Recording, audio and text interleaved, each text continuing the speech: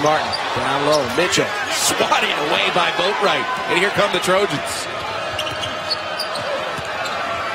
Usher up and under. Leaves it out for Stewart. 4-3. Trojans needed that.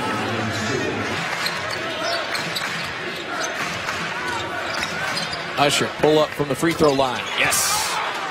Freshman from Georgia. This is mind-boggling, the three-point shooting.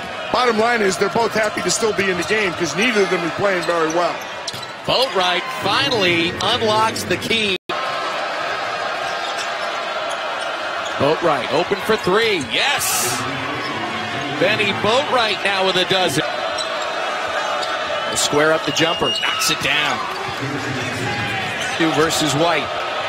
Comes inside, and the left-hand floater is good. Jordan McLaughlin.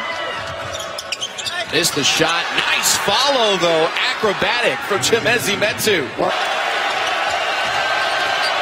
Boatwright calling for it. Kicks it out. McLaughlin for 3. Yes.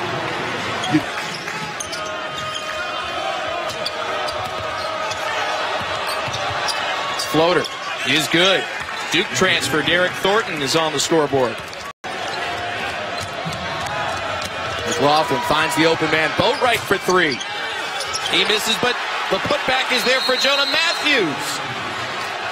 And the Trojans have come alive. Round of 8. When you look at influences and, what... First, let's get this 3. It's knocked down. Big one there for Jonah Matthews.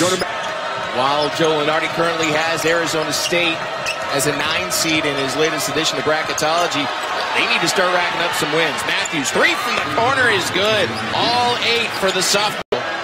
Well, there's so many other criteria that they look at now. It's not the automatic, just the numbers. Good execution. Andy Enfield out of the timeout. Excellent, Sam.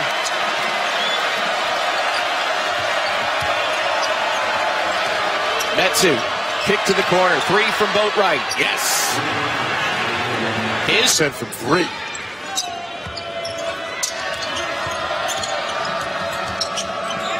Boatwright from distance.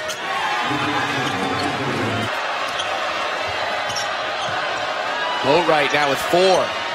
Baseline drive, gives it up. Aaron lays it in with 1 on the shot clock. Baseball pass. Metu collects. Lost the dribble. Bats at the rim. No good. ASU wins.